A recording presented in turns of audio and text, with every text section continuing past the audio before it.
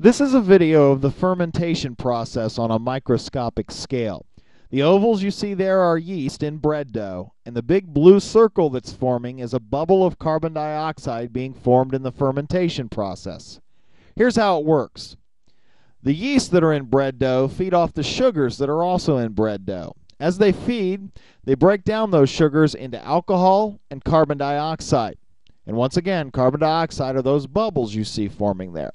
Because carbon dioxide is a gas, it pushes its way out of the bread dough, causing the bread dough to rise. Now, when the bread dough is put in the oven, the yeast are killed and the alcohol evaporates away. And in fact, that nice smell that you associate with bread baking is actually due in part to the alcohol that's being evaporated during the baking process.